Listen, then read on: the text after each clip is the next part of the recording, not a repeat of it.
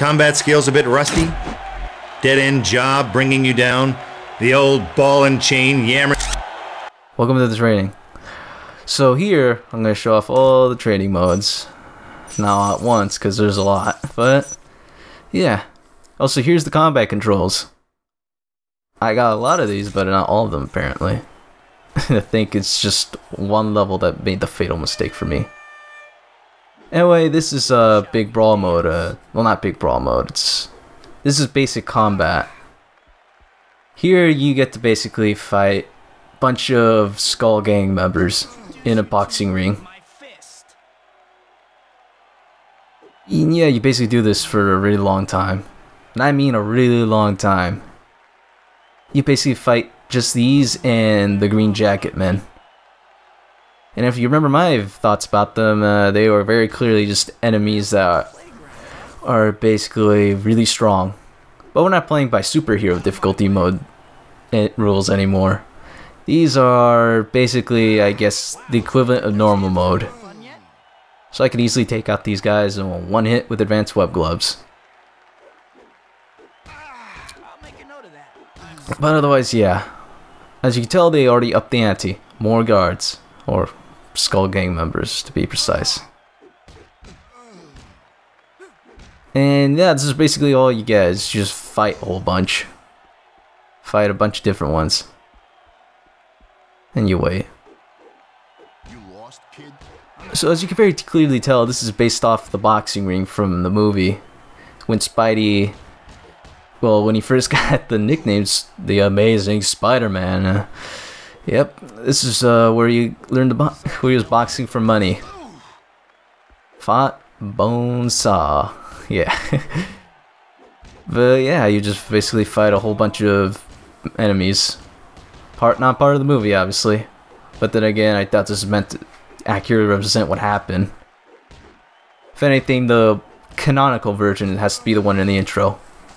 Anyway, I skipped ahead because there's a whole lot of fighting here.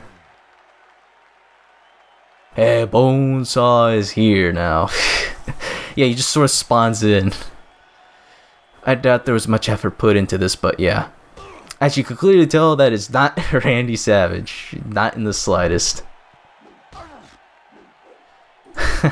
Ah, man. Let me introduce you to my fist. In this game, he's voiced by... Well, let me see my notes here. Jay Gordon. What do you know? The same person who voices Jameson. In this game, anyway. Yeah, this is basically the secret boss. So yeah, he has one important use. He's here to basically chronicle the end of the basic combat, because there isn't into this, like I said. Although he might be a little bit more ruthless than most other bosses. In fact, I think he has the most health out of them all, because he, like I said, this is supposed to probably be a normal mode, at least in terms of rules. Oh, and as you can tell, my web has not gone down at all. That's because I unlocked organic webbing. Well, it's not called that, but yeah, I basically unlocked infinite webbing. Yeah, if you remember how the result screens have, you know, the score points and all, they unlock you secret stuff. If you play at least on superhero mode, you're basically gonna unlock everything. You just gotta make sure to play extra good enough to unlock infinite webbing. Back off, ugly. But yeah, that's it for Bonesaw. He never saw it coming. Fisticuffs at 50 stories. Yes, aerial combat. Yep, and this is basic air combat. Or I can solve the problem just by shooting web. Yeah, but as you can tell, there's a time here. Just like, well, basically most of the other Spider-Man games, there's some sort of competitive thing about these training modes. Where you can prove you're better than somebody else by setting a high score. Only room for 3 though, and it's even more lackluster than the other 2 games. At least in the other ones, they allowed you to set a name, you know, put your initials, some specialized name, whatever. But here you don't even get that. It just, you set a high score, the game records it, and that's it. But yeah, That's basically how the score works here. Set a high score, and you can do all this. Oh, as we can see here, there is some natural progression to these targets. They turned red now, and that means they need extra power to get rid of. Other than that, yeah. And as you can tell, this is the same map as the photographing level. The 4th level, basically. This is basically the default level they use for training on these weird landscapes for these special challenges.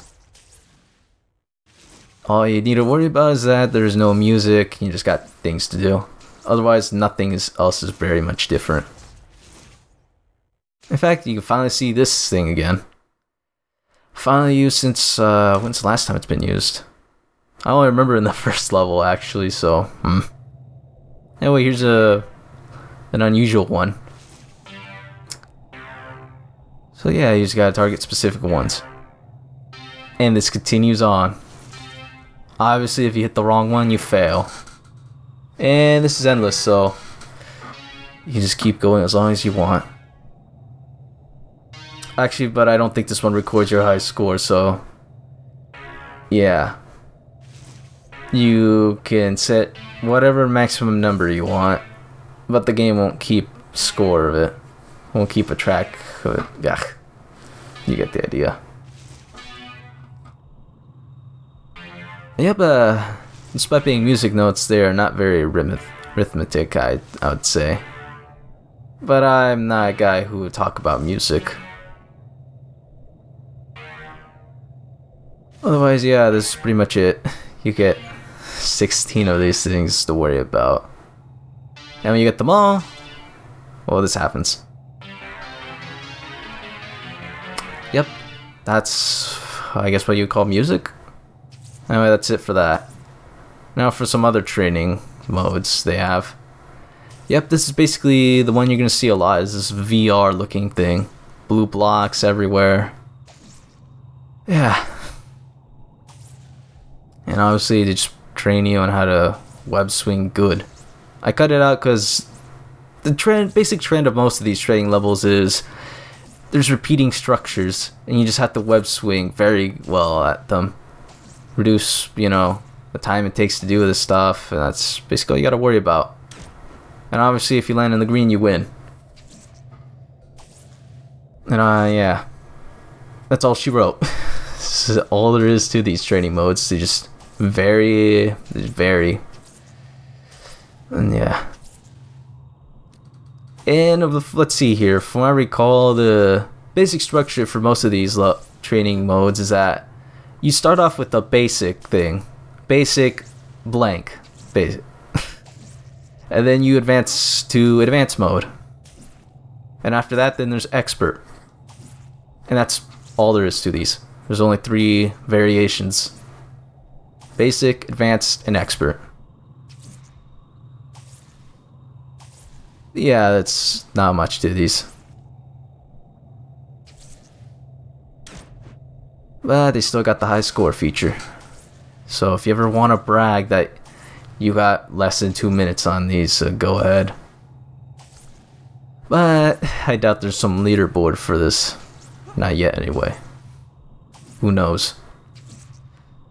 Anyway, expert mode here changes things up. You gotta jump, you gotta make sure to lower your web. Yeah. There's not a whole lot to this.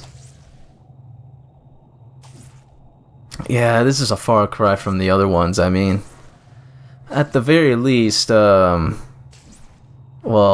Enter Electro features at least some nice music here, and definitely doesn't look too bland for the most part, aside from it all being all flat, green and black. Yeah. I don't get what the VR reason why they try to use VR here, but they do. And as you can tell here, this is WebZip. WebZip a whole bunch, and that's all you need to worry about. The only thing you gotta worry about really is the camera. But other than that, it's pretty easy.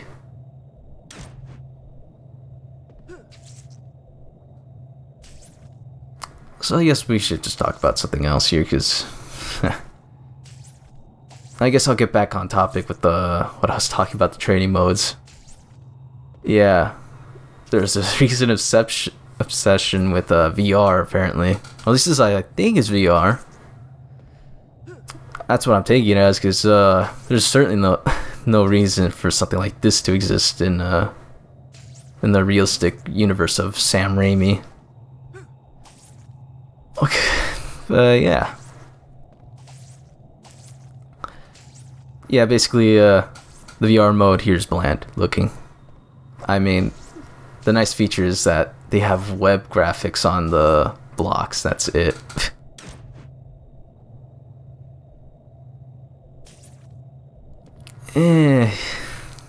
But the training mode, well, what can I say? I prefer Spider-Man 1s and Spider-Man 1s only, really. I mean, they're all a herald of useless features that you won't need to worry about in the game because they're really underutilized, but yeah, what is there to say about these? I'm talking over bland, featureless graphics. And of course, like I said, this was early 2000s. There was an obsession with VR, so it was only natural this would occur. Which only makes me appreciate Neversoft using a different approach where it's all realistic looking. Like, that's actually the way they made it look would be actually how Spidey would probably train. Rooftops, all that stuff. Anyway, we're back in the rooftops. Speaking of which. Yeah, and you gotta go through these hoops. Yeah, that's basically it. As you can tell, they try to go through the same course as the other ones did. And yeah, this is basically just trying to tell you how to web swing precisely, I guess.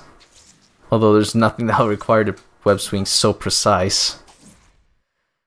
But it also teaches you about the height meter, I guess, where you gotta use the blue thing to, gauge where you need to go. Yeah. And I'm cutting ahead to the platforms version of this. Once again, it's just the same thing. Go through the same preset course path with platforms that eventually get smaller and smaller. Yeah. This one at least kind of changes it up from the holes one, where at least the path goes slightly different. But otherwise, it's not much different. Go through, do something, Spidey. That's basically all there is. And once again, I ask, when are you ever going to need to land something so precise? Because I don't think anything in the game requires you to jump on something so small. Unless you're going out of your way to land on small structures in this game. But yeah. Definitely not one of the worst training modes, you could probably say, I guess. But there's not a lot going for it. It just is. I mean, let's see here. There's no music at any of these, so... I mean none. You can die, the music still won't play, and yeah. Even this Big Brawl mode doesn't have music. But at least this one's way more interesting than the other ones. Because for one, you could see there's unique enemies here. Those two. That's a different mech that just only shows up here for some reason. And there's obviously, you can tell there's that one specific enemy with a machine gun. That'd be special. And yeah, it's probably the ultimate variation of it. At least it would be if the security guards probably didn't have more health. But anyway, yeah, that's pretty much it. I don't even know if there's an end to that one, to Big Brawl mode. But anyway, here's another, back to VR. Another bland features one. Only this time there's more blocks. And obviously if you get a collision, it detracts from your time. Basically the whole point is how fast can you get to the end without touching anything. and that is harder than it looks. Because these are still the same controls from the PS1 Spider-Man game, just with new features. So it's still kind of clunky. Camera still messes your controls up a bit, albeit not, you know, nearly as bad, as long as you don't do it too fast. But this thing doesn't allow you room. And luckily, at least the web swinging changes the camera for you automatically, so yeah, that's nice. So you don't have to lose track of where you go. Otherwise, this one's pretty short, but I obviously screwed up really bad here at the time. At least I won 3rd place. And that's it for the first part of training. See you for the second one, where we can finally close things off properly with some bonus things.